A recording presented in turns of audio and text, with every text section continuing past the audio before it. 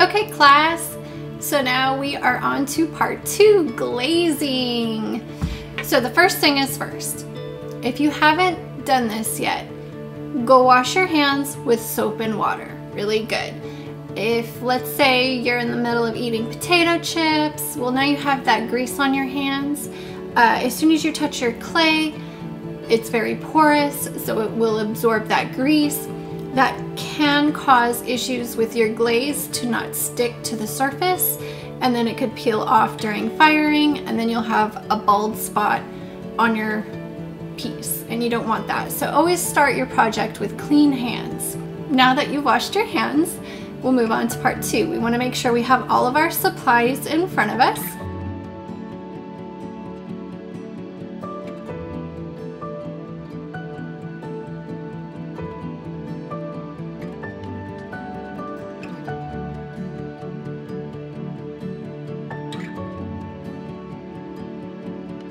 Start with our sponge, and what we'll do is we'll dip our sponge in our little clean water dish. And you don't want to use a sponge that you use for dishes because, again, the same concept, it would have food grease on your sponge, and then you would transport that onto your clay, and that could create issues with the glaze adhering properly. And your paintbrushes too, you should have paintbrushes specifically for your glaze, because let's say you use your paintbrushes for oil paints. Well, it's the same concept. That oil paint could cause, you know, it's always impossible to get them perfectly clean, and then they have all this residue in there of other chemicals that may not react properly to the glaze, and that could cause issues. So these are just for glazing. I only use them for glazing. I've already started these tiles in class. This is as far as I got with my class. So what we're gonna do is we will use our damp sponge, and we will wipe off all surfaces of the tile, the sides, the bottom, and the top. I'm not gonna actually do it because I have glaze on there. Now, some of the tiles had a little bit of paper residue on the top of them from when I had put the design on it.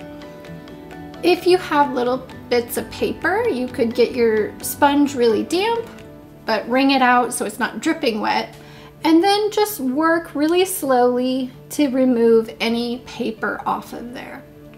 You don't want to rub too hard because then you'll actually rub off your design. So just work really slowly until all of that paper is removed. And the reason why we want the whole surface wet when we glaze it is because at this point your clay is leather hard. So it's pretty firm, which means it's pretty dry. And getting it wet will create those pores to open so that they soak in that glaze easier and more consistently. One thing that is important to do if you would like to continue working with glaze is when you have your paperwork that you got your template from, or if you're just freehanding, it's good to maybe keep a piece of paper handy and make a note of the individual colors that you're using. And even if you wanted to, you could mark specific areas as to what glaze you used. That way when they come out of the kiln, if you really like a color, let's say you're using 2 different blues, well, you really like this blue over that blue, then you have a little cheat sheet of what you used. That way you remember for your next project. The thing about working with glaze, if you've worked with paint before, it's important to know that your glaze, before it's fired in a kiln, it will not look anything like what it's gonna look like when it's finished. So these are different minerals and chemicals mixed with clay, and it's not like the pigment you have when you're painting where you actually see what you're getting. Can you hear my cats? So the colors are very chalky and pastel, But once you fire them in a kiln, the colors are really brought out and they really pop.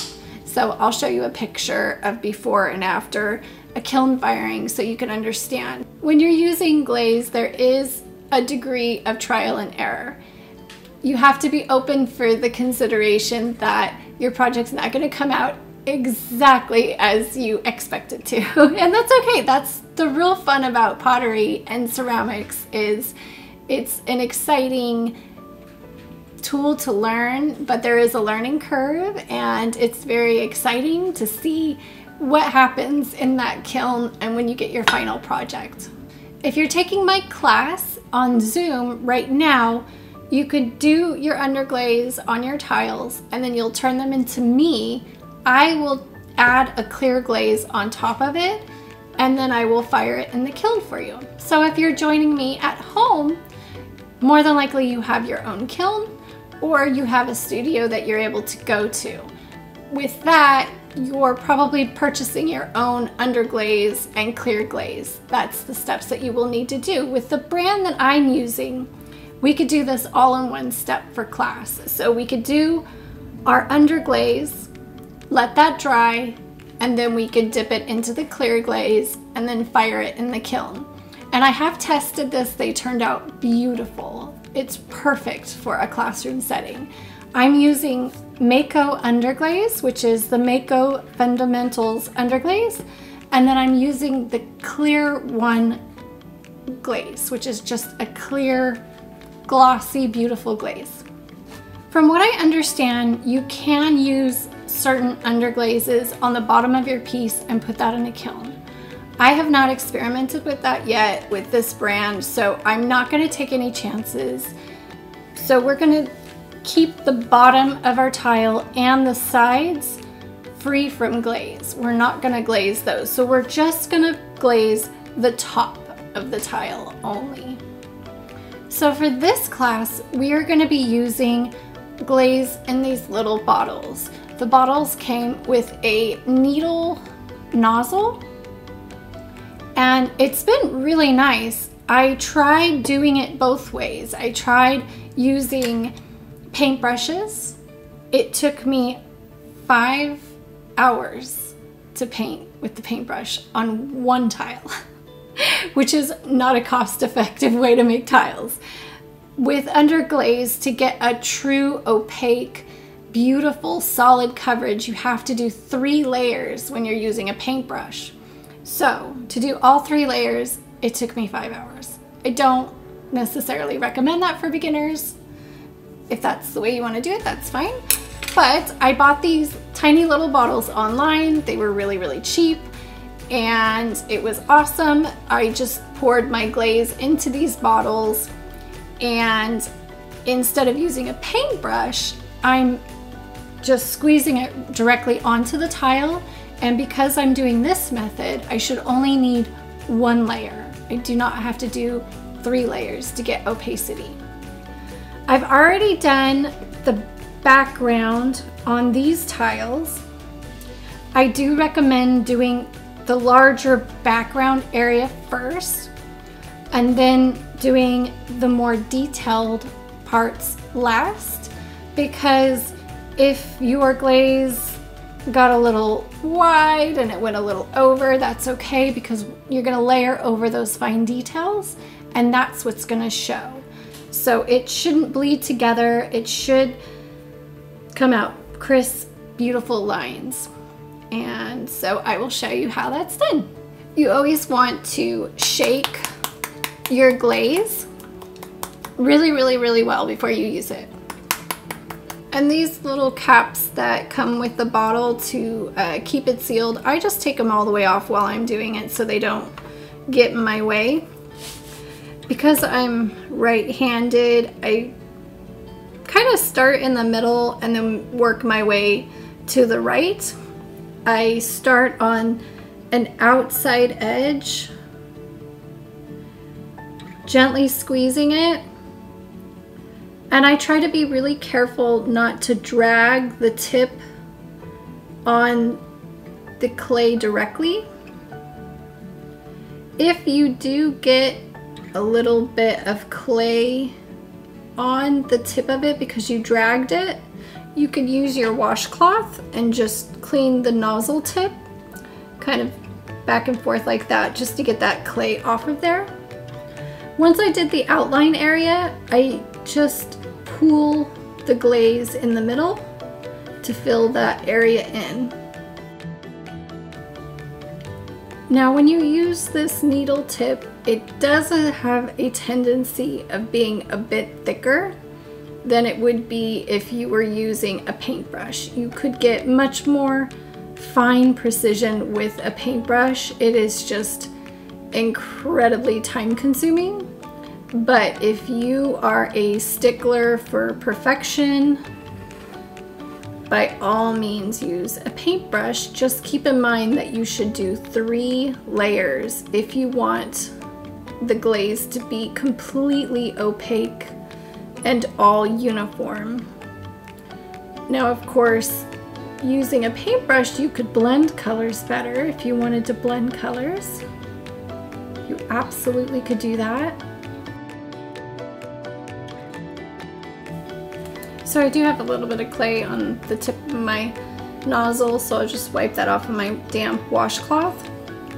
And then I will use my straight pin and clean the nozzle.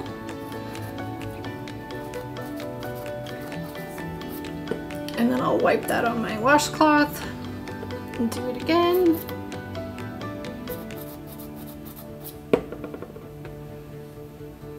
And one more time just to be safe.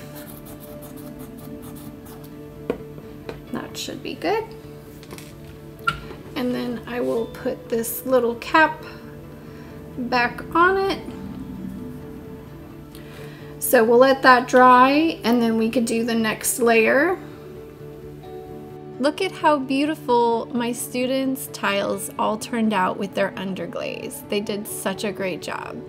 Next step, we're gonna do the clear glaze. Hey Siri, set a timer for 6 minutes. I very carefully dip the top part of the tile into the clear glaze, making sure that I don't go too deep on the sides. I rotate the tile to the corners to drip off any excess glaze. I then very carefully place it on a flat surface so that it dries evenly, wiping the edges off where my fingers were. It's been a privilege to be able to share this information with my friends so that we can all learn together. Please make sure you subscribe to my page so that you could continue to learn with me and see my journey of learning with ceramics. Look at how beautiful the glazes and the tiles turned out after the kiln. I'm so proud of my students. They just turned out beautiful. Be sure to check out my website, hardshellslimysnail.com, to keep up with all my journeys and to see if I have any goods for sale.